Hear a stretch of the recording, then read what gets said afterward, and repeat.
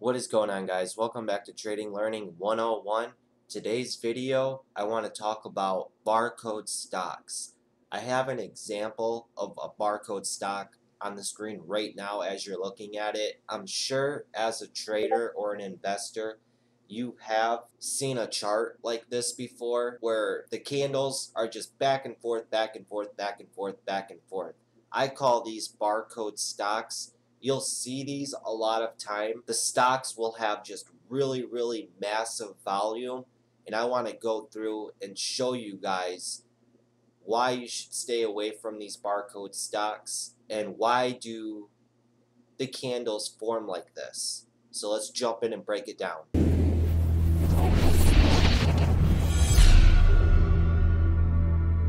Alright, so I got some examples here for barcode stocks.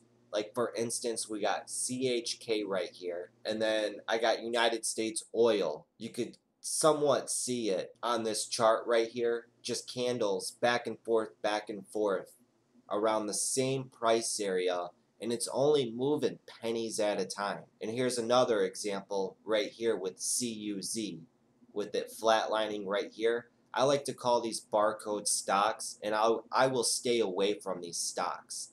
So why do the candles form like this? Let's take a look at it. CUZ, let's pull over FinViz. As you can see, the float on this is at 417.5 million. That's a very massive float. You could also see it here on ticker symbol ECA. Now if I bring over my scanner or my screener real quick, that's scanning stocks with most volume, you could see ECA had volume on the day of 28 million shares. CUZ, the first chart that we've looked at in this video, has had volume at 56 million. Let's also real quick pull up CUZ on FinViz to see what the float is. Here is ticker symbol CUZ on FinViz, and as you can see right here, the float on CUZ is at 417 million. That's a pretty massive float for this stock. And as it's moving in a barcode like this, and why I would say stay away from barcode stocks and why they have so much volume, is because you have algos trading these. They're moving tenths of a penny at a time up and down, and these algos are trading hundreds, thousands of shares in and out, making profit on tenths of a penny, up and down, up and down, up and down, up and down all day. That's why you'll see these barcode stocks with massive volume, a really huge float, and they'll just be going up and down like that all day. This is a really good example of CHK as a barcode stock.